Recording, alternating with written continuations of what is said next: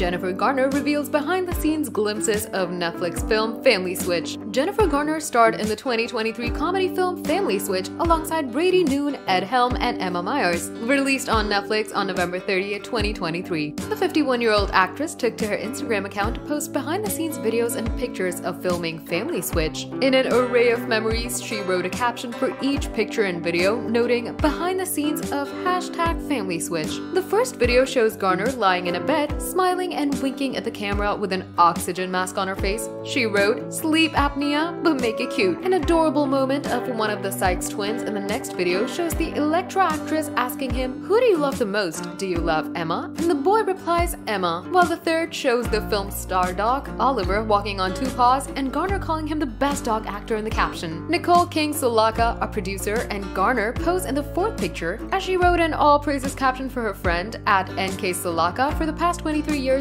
Nicole has been the substance to my silly, the peanut butter to my marshmallow fluff." In other words, one hell of a producer, businesswoman, and with a soul as beautiful as her pretty mug. The fifth picture shows Ed Helms rocking the stage with Weezer playing guitars with a caption, "At Ed Helms was in rockstar heaven with at Weezer." A picture of the four protagonists comes up next, where they can be seen sitting at a table playing chess. The ninth picture of the thread shows Garner posing with Family Switch's director, Joseph McGee-Nicole. Her last picture featured the Peppermint actress dressed up in a candy cane-themed red and white attire, along with a dainty headpiece, as she commended the one and only brilliant designer, Susie DeSanto, on her efforts. Family Switch can be streamed on the OTT platform Netflix. Stay tuned for the latest celebrity updates.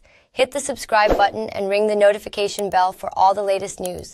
Don't forget to show your support by giving this video a thumbs up and sharing your thoughts in the comments below.